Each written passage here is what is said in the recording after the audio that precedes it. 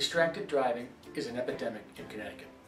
Since 2005, nearly 117,000 tickets have been issued for distracted driving. In a recent study, more than 75% of teen drivers, 18 to 29, have admitted to texting while driving. 42% have admitted to texting frequently while driving. Distracted teen driving is an epidemic in Connecticut.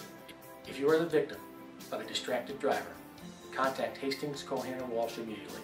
It is imperative that the investigation begin at once to determine whether or not the at-fault driver was texting or talking on the cell phone. Get all of your questions answered immediately. Call us at 888-842-8466 or visit us online at www.hcwlaw.com. Don't delay. Get your questions answered today.